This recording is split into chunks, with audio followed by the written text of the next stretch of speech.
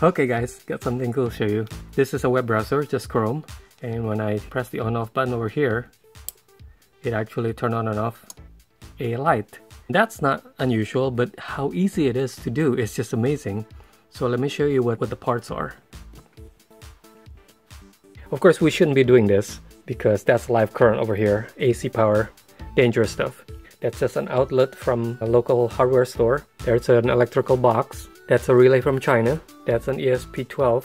That is an AMS1117. That will convert the 5 volts from this phone adapter to the 3.3 volt that he needs. There is a resistor underneath that, but that's everything. This is the whole circuit right here. The whole thing should fit in here. I'm still trying to figure out the best way to put it together. The code is also really simple.